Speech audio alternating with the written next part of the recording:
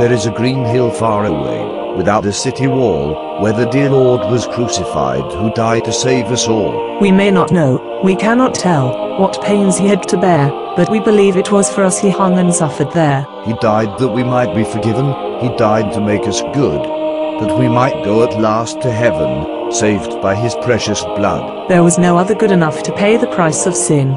He only could unlock the gate of heaven, and let us in. Oh, dearly, dearly has he loved, and we must love him too, and trust in his redeeming blood, and try his works to do. Amen.